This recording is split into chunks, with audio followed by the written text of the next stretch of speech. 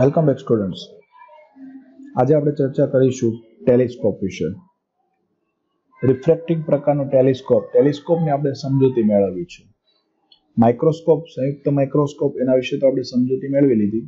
હવે ટેલિસ્કોપ ઉપર આપણે કામ કરવું છે. તો ટેલિસ્કોપનું કામ શું થાય? માઇક્રોસ્કોપનું તો આપણને ખબર છે, કારણ કે આપણે અભ્યાસ કરીએ છીએ કે ખૂબ જ નજીકની વસ્તુ હોય એને આપણે મોટી જોઈ છે, તો એના માટે માઇક્રોસ્કોપનો ઉપયોગ થશે. પણ ટેલિસ્કોપ હશે તો એની મદદથી આપણે અનંત અંતરે રહેલી વસ્તુ જે છે એને આપણે ખૂબ જ નજીક અને સરળતાથી જોઈ શકીએ છીએ. એટલે અહીંયા જે વાત કરી છે આપણે, એ વાત અહીંયા એ જ કીધી છે કે કરોડો કિલોમીટર સુધી દૂર રહેલી વસ્તુ હોય એનું નિરીક્ષણ કરવું છે તો આપણે ટેલિસ્કોપની મદદથી કરી શકીએ છીએ. ચાલો એની આકૃતિને સમજી લઈએ. એમાં એ જ વસ્તુ આપણને સમજાય છે. ધારી લો કે અનંત અંતરેથી પ્રકાશના કિરણો આવે છે. એ પ્રકાશના કિરણો મુખ્ય અક્ષ સાથે કંઈક આલ્ફા જેટલા ખૂણે આપાત થાય છે. એમાંનું બીજું કિરણ જે છે એ સીધું ઓબ્જેક્ટિવમાંથી પસાર થાય, માટે એનું વક્રીભવન થતું નથી.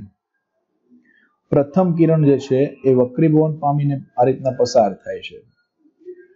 હવે નિયમ પ્રમાણે હકીકતમાં તમે જોવા જાઓ તો અનંત અંતરેથી આવતું પ્રકાશનું કિરણ હોય એટલે લગભગ મુખ્ય અક્ષને સમાંતર હોય. પણ અહીંયા જે છે એ મુખ્ય અક્ષને સમાંતર નથી. કારણ કે માનો કે તમે સૂર્યનું અવલોકન કરો છો તો સૂર્યમાંથી આવતા પ્રકાશના કિરણો છે એ આલ્ફા જેટલા ખૂણે આપણે ધ્યાનમાં લીધા છે, સમાંતર ધ્યાનમાં લીધા નથી. તો બીજી દ્રષ્ટિએ તમે એવું વિચારો કે અનંત અંતરે રહેલી વસ્તુનું પ્રતિબિંબ ક્યાં મળે? તો કે મુખ્ય અક્ષ, એના ઉપર આવેલું મુખ્ય કેન્દ્ર ઉપર આપણને પ્રતિબિંબ મળે છે. આ બરાબર છે. જો અહીં તમને મુખ્ય કેન્દ્ર ઉપર પ્રતિબિંબ મળી ગયું છે. ક્યાં મળ્યું છે?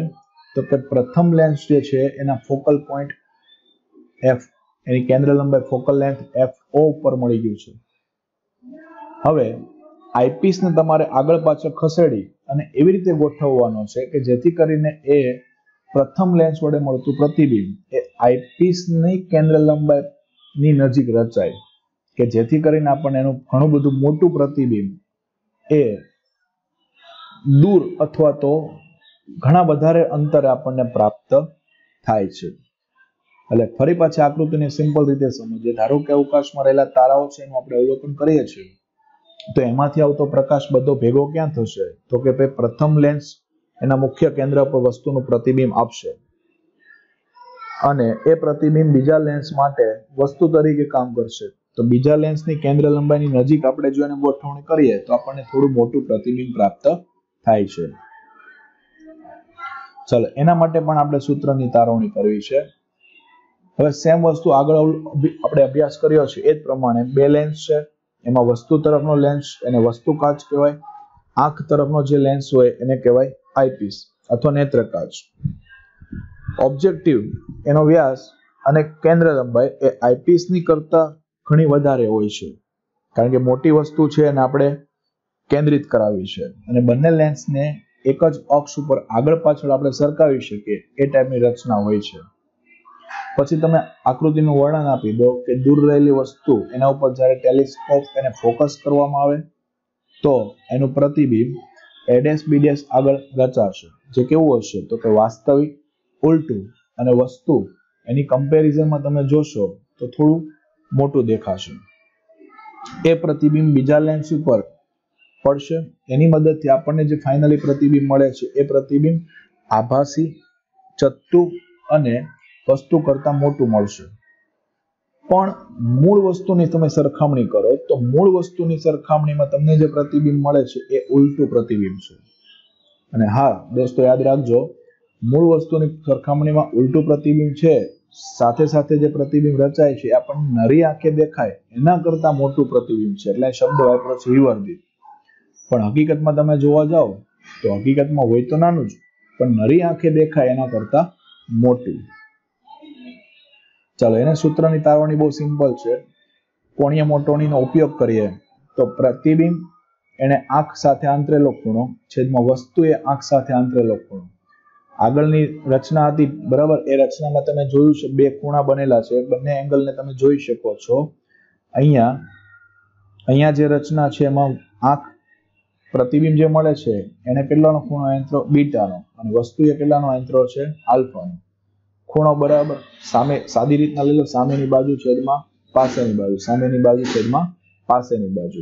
તો આના માટે સામેની બાજુ તમારી અહીંયા સેટ થઈ હશે આટલા ભાગમાં, એટલે એ કોના જેટલી હશે તો સામે h છે એના જેટલી હશે, પાસેની બાજુ fe છે, આના માટે સામેની બાજુ h, પાસેની બાજુ fo. એટલે એ બંનેની કિંમત ખાલી આપણે પહેલામાં એડ કરવાની છે. જ્યારે બંનેની કિંમતને આપણે એડ કરશું આની અંદર, તો એવી પરિસ્થિતિમાં આપણને જે સૂત્ર મળે છે એ તમે જોઈ શકો છો અહીંયા, m is equal to beta by આલ્ફાની value add કરતા ફાઇનલી આપણને જે સૂત્ર મળ્યું એ શું મળ્યું તો કે m બરાબર fo upon fe. કારણ શું તો કે h તો બંનેમાં સમાન છે, ઉડી જશે fo બાય fe. ચલો આવી પરિસ્થિતિની અંદર ધારો કે તમારે મેગ્નિફિકેશન વધારવું છે તો શું કરવું જોઈએ, તો અહીંયા સૂત્ર આપણું એવું છે m બરાબર fo બાય fe. એનો મતલબ એવો થયો કાં તો તમારે ઓબ્જેક્ટિવની કેન્દ્ર લંબાઈ વધારવી પડે અથવા આઈપીસની કેન્દ્ર લંબાઈ ઘટાડવી પડશે. અને અહીંયા ટેલિસ્કોપની અંદર ટ્યુબ લંબાઈ કોને ગણવાની છે તો આ ખાસ યાદ રાખજો, ટેલિસ્કોપની અંદર જે તમે ટ્યુબ લંબાઈ ગણો છો એ ટ્યુબ લંબાઈ થશે તમારી fo plus fe. fo plus fe મતલબ બંને લેન્સ વચ્ચેનું અંતર થઈ ગયું, એટલે નળીની લંબાઈ કેટલી હોવી જોઈએ તો કે L greater than or equal to fo plus fe જેટલી હોવી જોઈએ. પછી ટેરેસ્ટ્રીયલ ટેલિસ્કોપ છે. ટેરેસ્ટ્રીયલ ટેલિસ્કોપ હોય, માનો કે તમે કોઈ સ્ટેડિયમમાં બેઠા છો, સ્ટેડિયમમાં બેઠા હોય સમયે તમે કોઈ ખેલાડીનું અવલોકન કરો તો સ્વાભાવિક છે ખેલાડી તો તમને ઉલટો દેખાશે, પણ એ ઉલટો ન દેખાય તો એના માટે શું કરવું, તો એના માટે એક વધારાની ઇન્વર્ટિંગ લેન્સની જોડ હોય કે જે તમને અંતિમ પ્રતિબિંબ ચત્તું કરીને આપશે.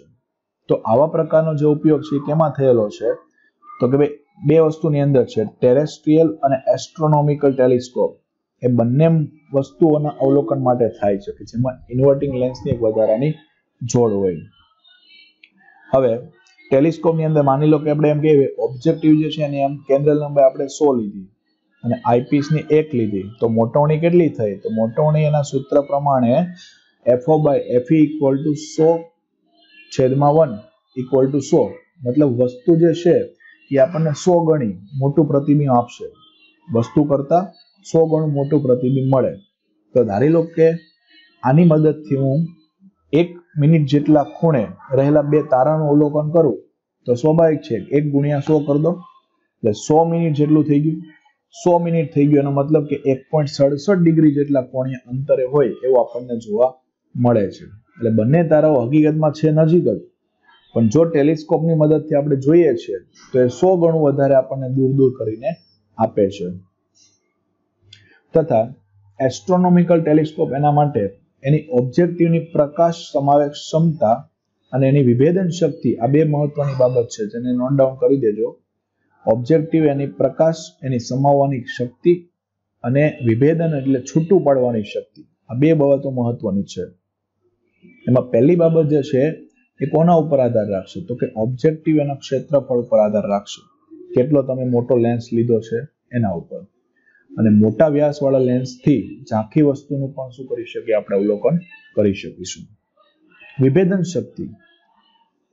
વિભેદન શક્તિ અથવા તો નજીકની બે વસ્તુને આપણે અલગ જોવાની ક્ષમતા એ પણ ઓબ્જેક્ટિવના વ્યાસ ઉપર આધાર રાખશે. એટલે પ્રકાશીય ટેલિસ્કોપ એના ઓબ્જેક્ટિવના વ્યાસ જેટલા મોટા હોય એ આપણા માટે ખૂબ જ ફાયદાકારક રહેશે, જેથી કરીને આપણને વસ્તુનું ખૂબ જ વધારે મોટું પ્રતિબિંબ પ્રાપ્ત થઈ શકે. Thank you.